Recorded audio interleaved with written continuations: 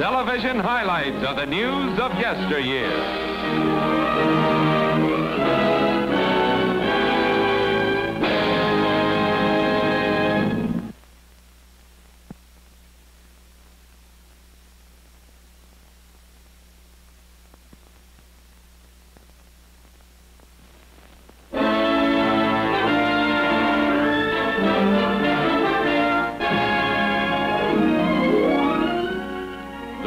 Will be king, for his mother is the beautiful Alexandra, beloved Queen of England.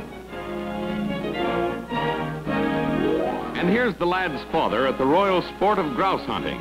Son of Queen Victoria, he now rules the British Empire as Edward VII.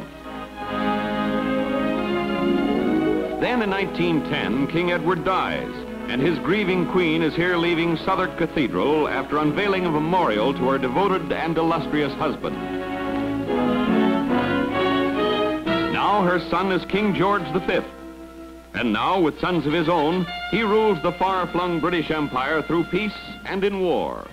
It's 1914, and George comes aboard vessel of the Royal Fleet to see his buddies of years ago. King George expressed more than mere sympathy for those who were wounded.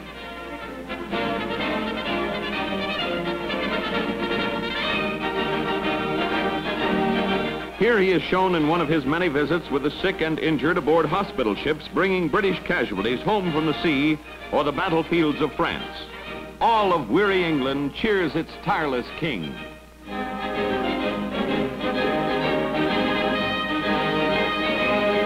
George knights Vice Admiral Fallenham in first such ceremony in over 100 years. Well aware of the home front's part in the machinery of modern war, he visits munitions plants in all parts of England. He was a king, they say, who brought himself as close to his subjects and their problems as his duties would permit.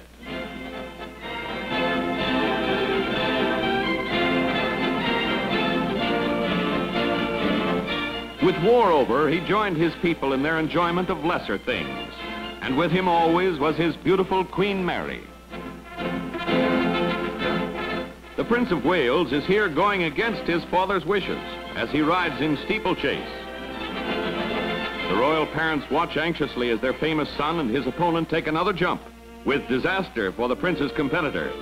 Young Edward seems to be having his own kind of trouble too, but with his parents watching, you can be sure the prince will not fall off his horse this trip. In fact, he wins the race.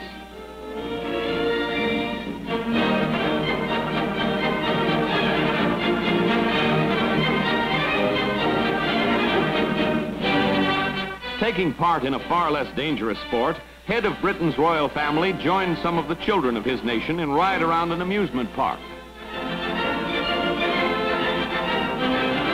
It's the spring of 1925. Happy and prosperous years the world over let even a king relax. Here, with Queen Mary and high government officials, he puts his stamp of royal approval upon this flower show. Here are rare pictures indeed of one of Great Britain's most popular rulers.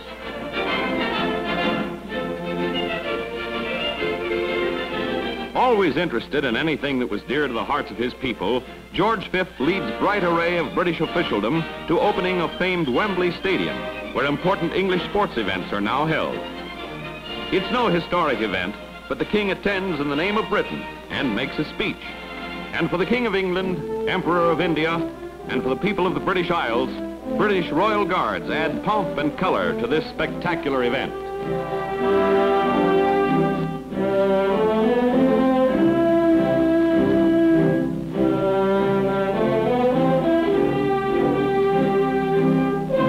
In 1925, Prince of Wales in attendance, King George makes his appearance at a public function. At Hendon Airshow, he goes on the field to meet English Airmen. And then his royal eye gets this look at Britain's prowess with its air wing of the armed forces.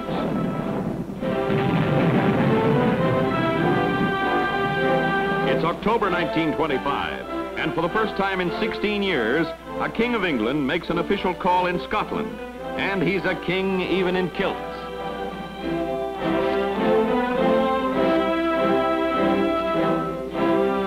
In 1935, he returns to Buckingham Palace after a long and serious illness, and the sight of him sends thrills among the cheering crowd.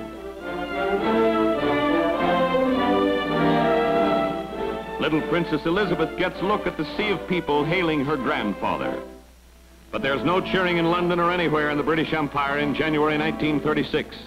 For death claims King George V at last. The king is dead. Long live the king. Gone, yes, but not forgotten.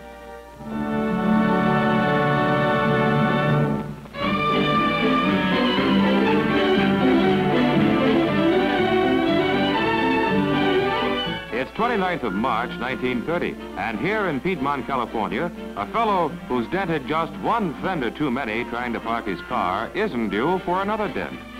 He's developed ingenious stripped wheel under chassis of his car that will slide him sideways into any parking space.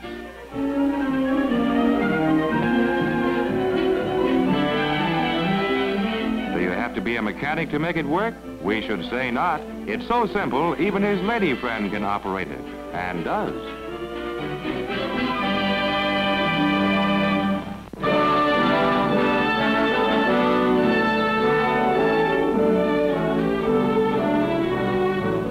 Here is Cabinet Member Denby on his last day as Secretary of War. It's 1923, as Marine General Lejeune swears in Denby as Reserve Officer in Corps. Famed home front warrior, Denby's now a soldier in the reserves.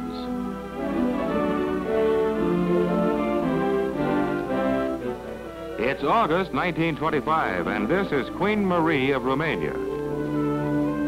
Queen Marie is visiting in Wales, where she is not only feted by the people, but is dressed in initiation robes as she becomes bard at ancient Welsh rites.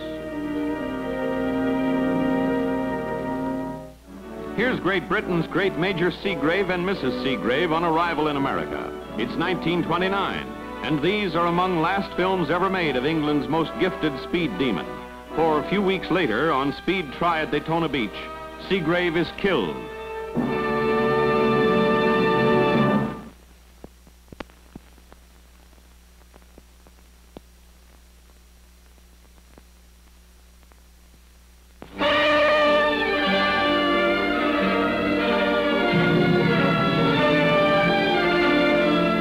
January 1928, and near Oneonta, Oregon, snowslide and speeding train have added up to disaster. Avalanche of heavy snow hit train from side as it sped down right-of-way. Crash sent engine and two passenger coaches hurtling from tracks into ditch on downhill side of mountain. It's only miracle this is not now listed as one of worst disasters in history of travel. Death almost takes a holiday, however. Several persons are injured, but only one is killed.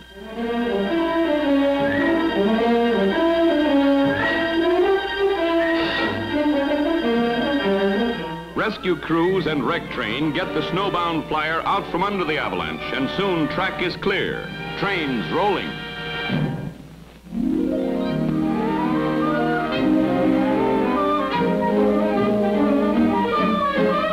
It's 7th of January, 1928, and at Postgraduate Hospital in New York City, child patients take some delightful medicine from magician Fred Keating.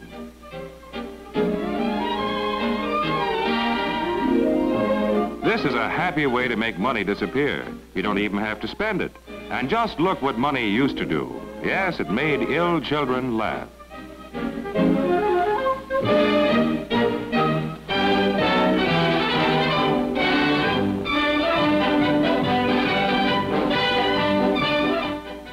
United States planes fly in formation to Bowling Field as President Calvin Coolidge heads welcoming committee.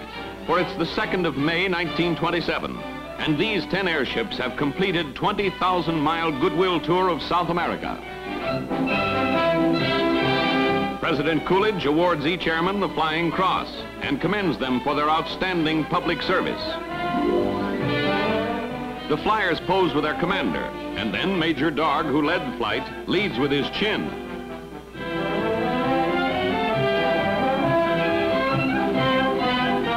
Crowds mill about the field to get a good look at planes that made historic flight, but better than that, made friends.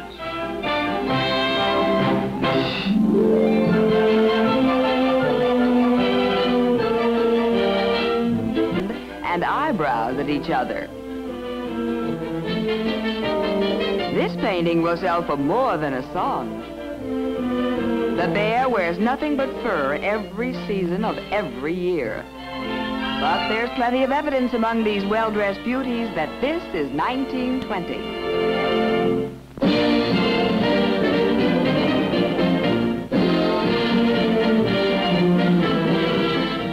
It's 1922, and here in the nation's capital, 250 girls from Washington Central High School get ready to show what they've learned in class about the use of arms. Firearms, that is.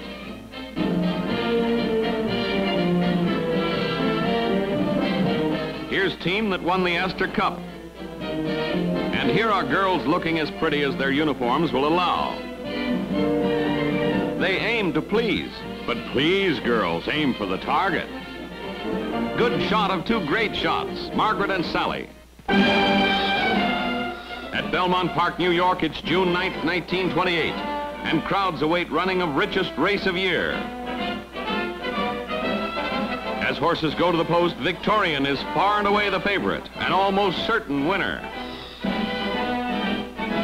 And they're off, with Victorian leaping into the lead at the starting gun and holding on to it.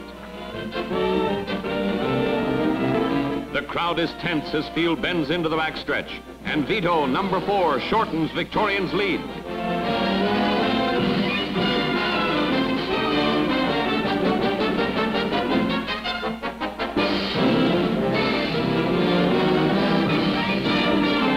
Then, as pack makes turn into the home stretch, Vito has wrested rail from the favorite and is galloping home on the inside, pulling away from Victorian and the others. It's a 4-length victory for Vito, for when it's all over, the favorite Victorian is a sad, sad second, while Vito, number 4, is first.